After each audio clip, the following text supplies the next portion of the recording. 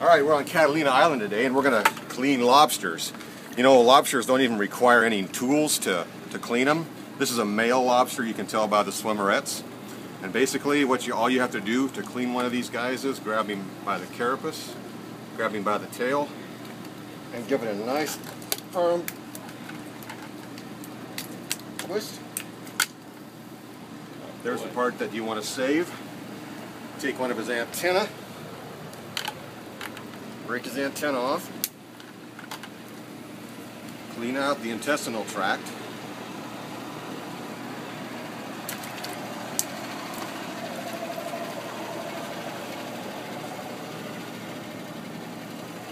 Wow, look at that. And you have a tail ready to put in the bag for the freezer.